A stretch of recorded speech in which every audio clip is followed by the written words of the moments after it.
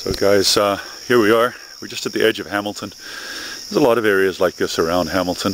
This is the Louse Caves, or Louse Cave. It's just a very small feature, but you can just see the rock, and it's kind of a neat spot to visit. And I'm quite sure there's a lot more in this area. In fact, I happen to know there's a lot more in this area in terms of cave features. So this is the main, it's a small stream. Obviously it starts hitting the various cracks and, you know, ends up getting into a much deeper, larger crack.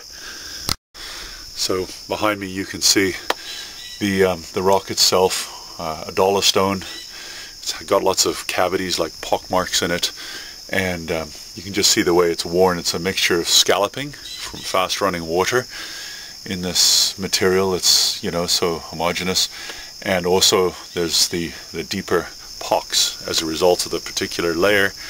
I suspect it's maybe Lockport again, and that's of course where we find the fluorite as well in this area, but you won't find any here. It's all been scoured out quite some time ago. So this must just fill up at certain times. If we'd been here yesterday during the rain, probably would have seen it all the way up to there. So the cave itself underneath there, it's just a short sort of passage underneath the road. So here leads onwards here to quite a spacious open sort of area, but it's kind of wrecked by, you know, you've got old tires and stuff that have been washed down here. It kind of ruins the effect of this pristine location that it should be. I'm afraid I hurt my back this morning just at home, just working in my tool shed there, so I'm not really quite up to anything too serious in terms of looking around, but it looks almost like you could remove a lot of the rubble around here, and there's some potential for maybe small passages and so on. I can just see up behind me there. I mean, I'm just thinking, but you also got to be really careful because the rock, obviously, you don't want it coming down on top of you.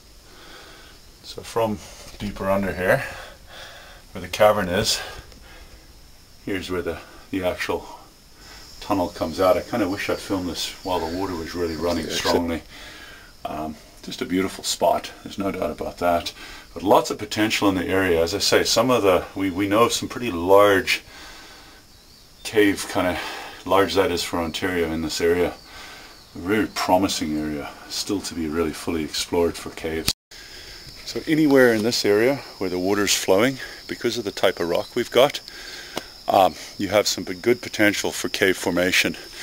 It's unlikely it'll always be obvious, but you just want to follow the signs, the features, dead-end valleys, sinkholes, stuff like that, disappearing streams.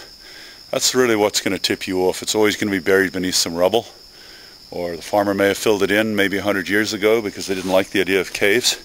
But this area is pretty cave rich, and then we're talking about the Plateau up above the Hamilton area.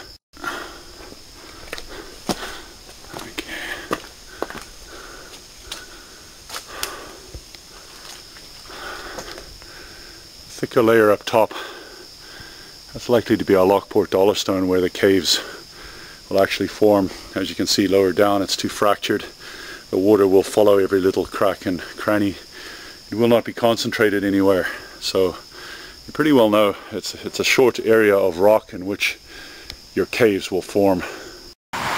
So we're right in a primo grape growing area, and it's pretty well, you can see the grapes down there. It's right on the edge of the escarpment, and that also happens to be the area where the Lockport dollarstone's coming out. So if you're in the grape area, you know it's a narrow band along the edge where you're also finding this really, really good cave forming rock.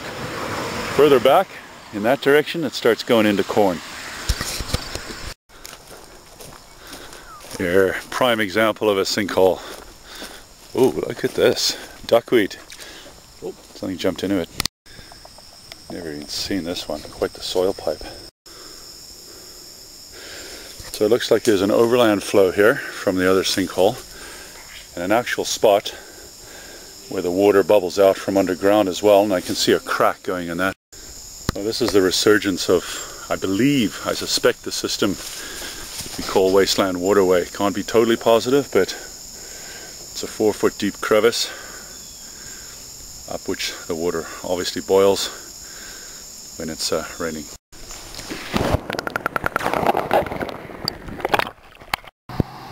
So there's a sink. There's a sink. There's the one there that is the final overflow point, and just inside the bush is the final pool. So they're in a perfectly straight line. That's the nature of sinks. They follow a joint. And there's one over there. Just inside there as well. You can hear the water rushing some days when it's been raining.